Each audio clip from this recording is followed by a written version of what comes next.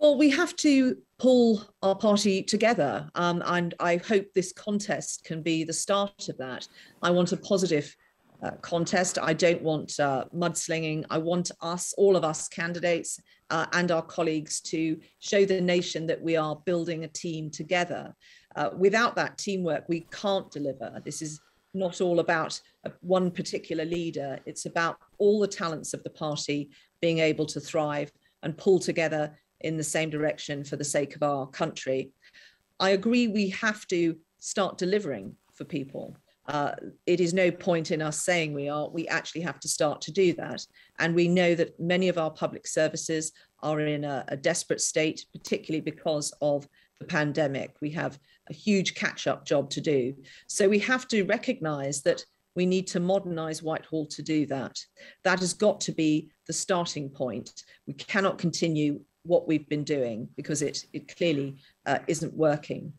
I think the other thing that we also need to do is to recognise that we have to demonstrate we understand that issues are different in different parts of the country. What I've shown in the campaign that I've been running is that I'm attracting support from young people, from women, from red wall, from blue wall seats, and all parts of the United Kingdom. And I think we also need to create some national missions to unite people around.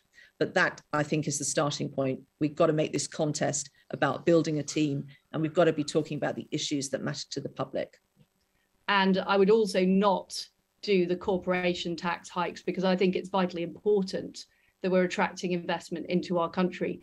But the big problem we face here is that the public sector needs to be growing slower than the private sector. We need higher private sector growth, and we've had anemic growth for the past 2 decades. So that is going to take really strong regulatory reform, taking the full benefits of being able to do different from the EU in areas like financial services, better environmental regulation, better planning regulation, better regulation about building, so that we can get the economy going, so we can get companies investing in our country, and so we can see people's wages rise with higher paid jobs, because that is ultimately what we are going to have to do to solve our problems in the longer term. So I'd take those immediate steps to help families who are really struggling at the moment, whilst getting on with the long-term supply side reforms that, frankly, we've delayed for too long, so that we can see Britain become a fast-growing, highly innovative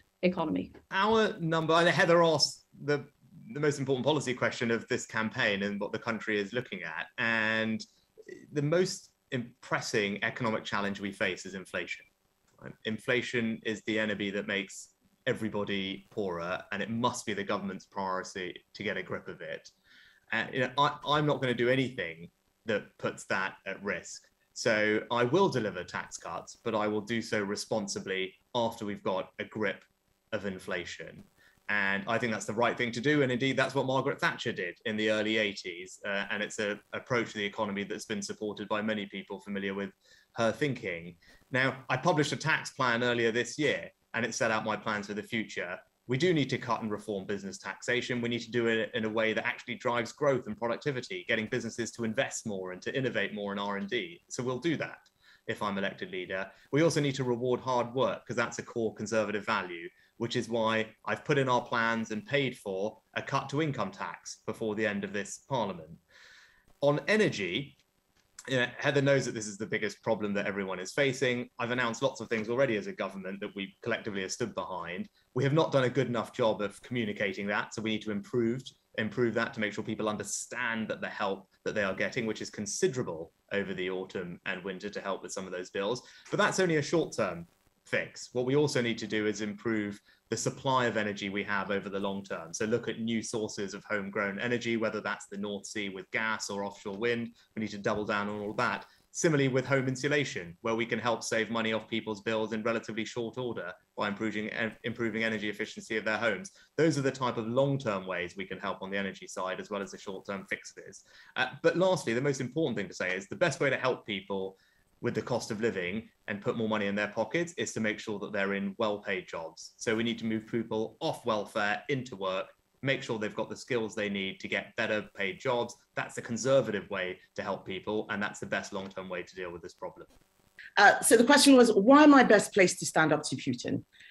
It's because I, more than anyone, understand just how important it is that the UK remains a force for good in the world and is seen as a force for good in the world. The threats to our country are numerous and existential, and we need to show that we are a strong country that can't be pushed around. In every single opportunity that I was given as a minister, when we were threatened by opposition parties, I stood firm, I was incredibly robust, and I did not allow anyone to smear our reputation or push us around. That's the sort of attitude that I would be bringing on the international stage. It is critically important that countries around the world know that we are there to protect those who cannot protect themselves and that we look after the vulnerable. But we will not be able to do that if we aren't strong. I believe in strong defense. I think it is important that we continue to meet our commitments to NATO. And I think that when you do all of these things in the round, people like Putin, who are a threat to our country and who are looking for weaknesses at every opportunity, will know that we are not a country to be trifled with.